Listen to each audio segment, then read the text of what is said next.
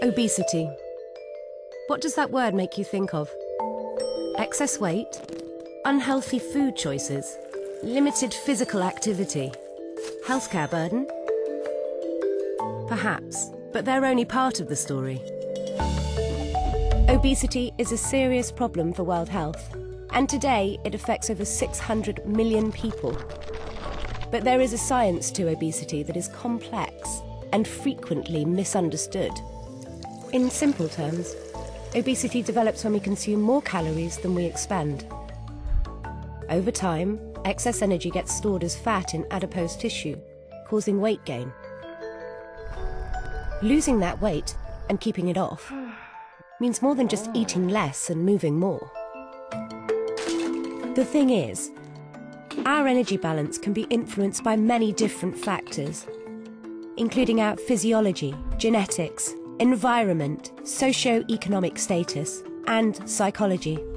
And then there's the body's homeostatic system, which controls appetite, energy intake, and energy expenditure.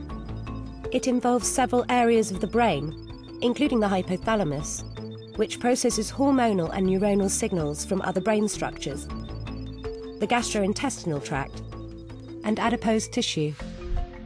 Weight loss alters this system, causing the body to increase hunger and lower the metabolic rate. The stomach also releases more of the hormone ghrelin, which serves to heighten feelings of hunger and the desire to eat. At the same time, the gastrointestinal tract, pancreas, and adipose tissue release fewer satiety signals, so the brain doesn't recognize feelings of fullness. Hormonal shifts like these are partly why people who do lose weight often put it back on, despite their best efforts. Understanding these factors is critical in managing obesity, especially when you consider its complications, including type 2 diabetes, cardiovascular disease, hypertension, dyslipidemia, osteoarthritis, sleep apnea, and certain types of cancer. Equally, obesity and excess weight can negatively impact health-related quality of life and decrease life expectancy by 4 to 10 years.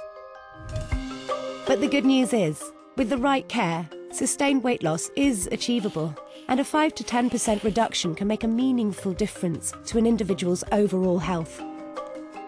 People with obesity are motivated. They really do want to lose weight, and they want to maintain that loss to improve their overall health. But patients can't do it alone. They need help. Obesity is a chronic disease that calls for long-term management, and it all starts with a different kind of conversation.